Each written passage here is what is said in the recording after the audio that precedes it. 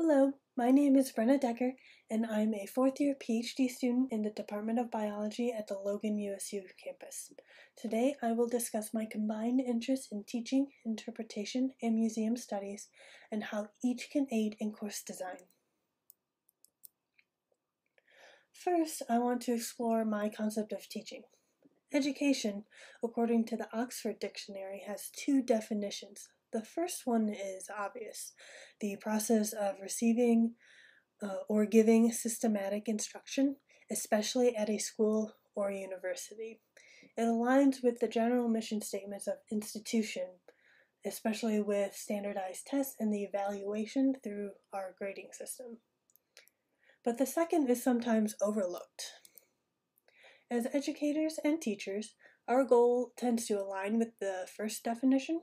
However, addressing education as an enlightening experience may lead to greater student involvement, participation, and increased information retention, enhancing broad applicability of skills. While I've mostly been a teaching assistant for undergraduate biology courses, I had the opportunity to co-teach a natural resource interpretation course in person in fall of 2021 after taking the course myself virtually in 2020. In fall 2021, we were able to take students off campus to many different interpretive displays, paired with activities that drew on their week's reading in relation to the theories behind designs and effectiveness.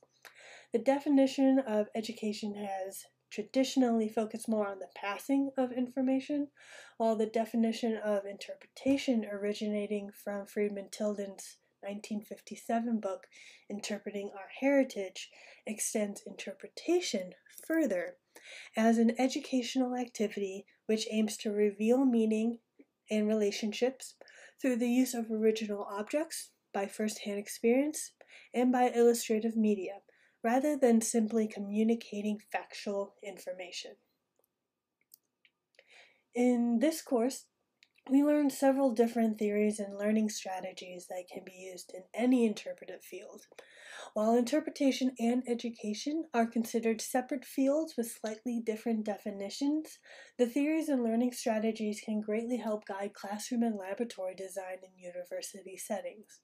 I want to go over 4 such techniques before showing how I'm using the theories to guide a new course design. The first is Bloom's taxonomy, which seems to be the predominant theory used for education. Information is first recognized, remembered, and understood. After the information is processed individually, it can then be applied, analyzed, and evaluated. After a lot of practice with this, the information or the thinking techniques used in conjunction with the information can be used in new and creative ways. This theory is commonly used to base teaching philosophies in biology departments, but there are many more specific and insightful techniques that can be incorporated and aid in addressing each of these levels. The first theory that I like to employ is the theory of reasoned action, where, as educators, we have to understand that our students come in with already established attitudes towards the topics, whether those attitudes are based on behaviors or subjective societal norms.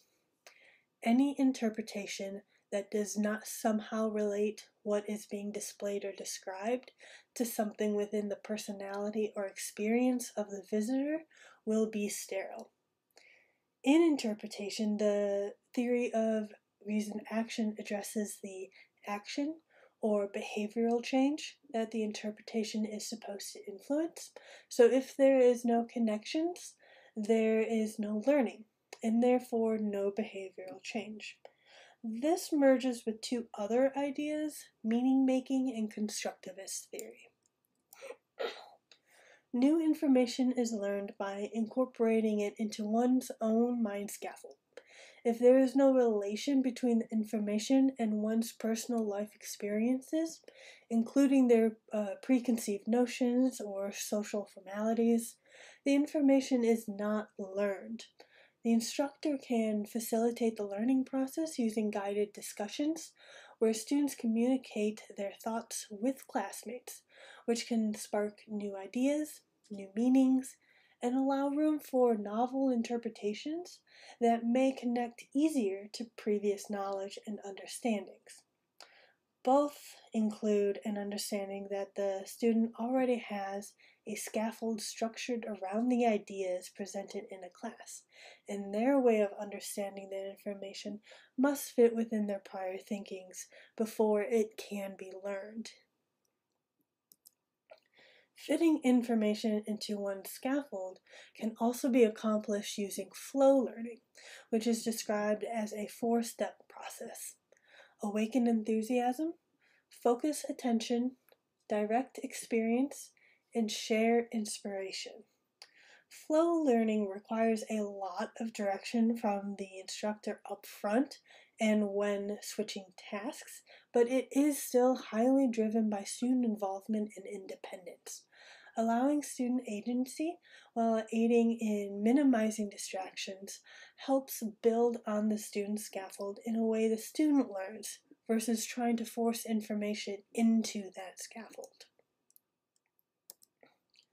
The threshold fear and Proster theories are based on the understanding that each individual cannot learn or incorporate new information if there are high underlying levels of fear. Many times these types of theories are not included in teaching philosophies, but it does play a critical role in understanding course outcomes. Threshold fear is actually a theory based in museum studies, described as the anxiety felt by a potential visitor, which can become a barrier that prevents them from enjoying or even entering a space. A student may see a classroom as an unwelcoming space, depending on their personal past experiences in such spaces. A simple change in room organization, such as from stagnant on the left to more interactive on the right, can help alleviate some of these fears. Proster theory states that learning is an active brain task.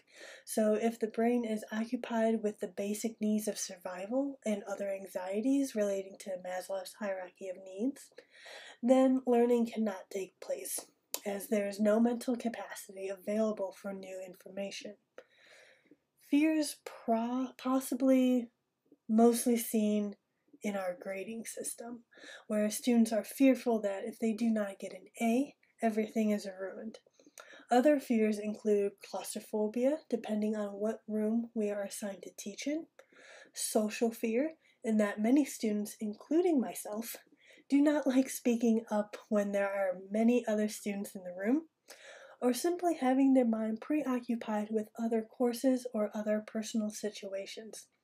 Many of these fears, as instructors, we cannot control for, but it is important to understand that these can be negatively affecting your students throughout the semesters, and emphasizes that we need to clearly communicate with each student.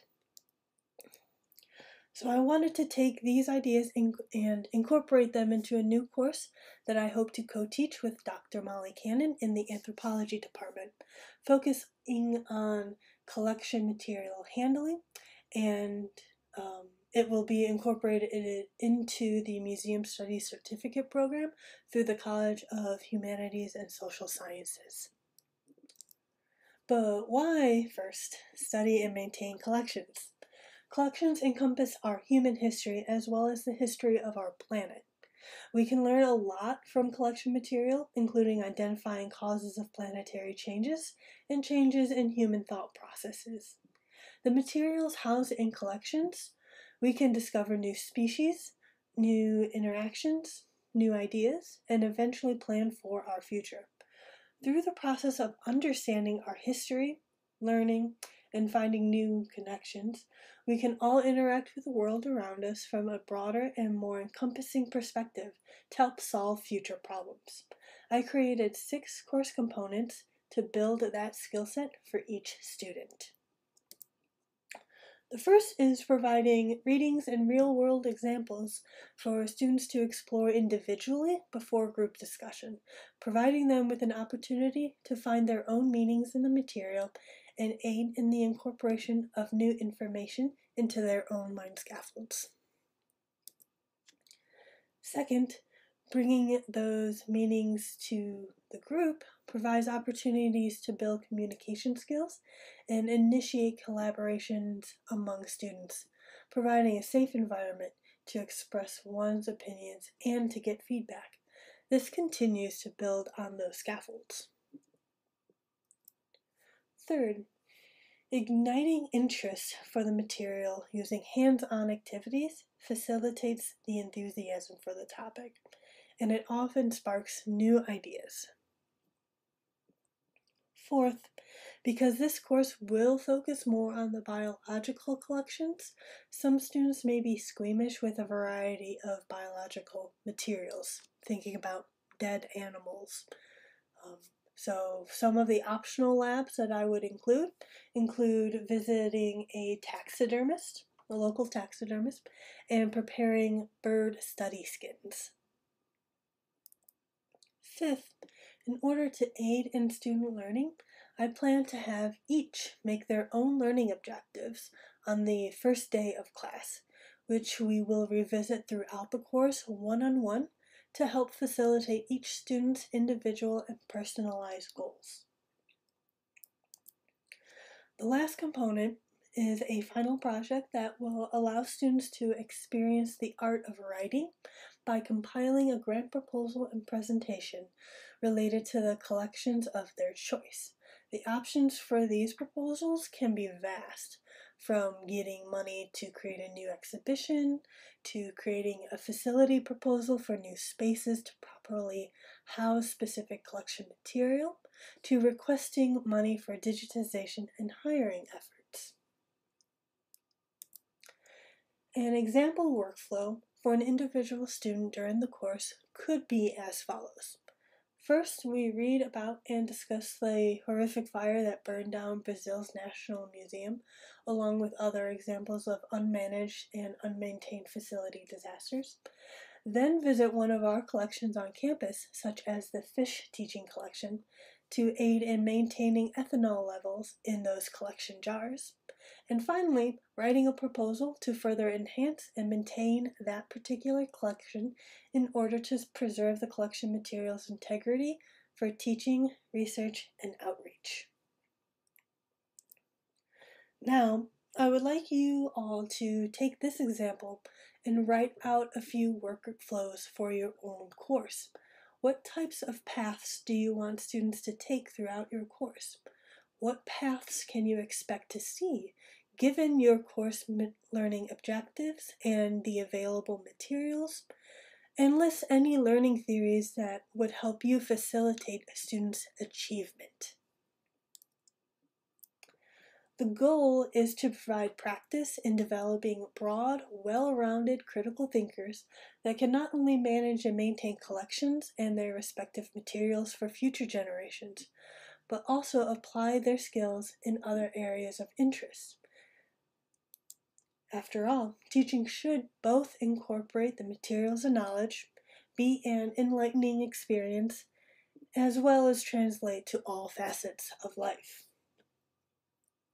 Thank you for watching this presentation, and I am happy to discuss more with you at the conference or through email. Have a good rest of your day. Thank you.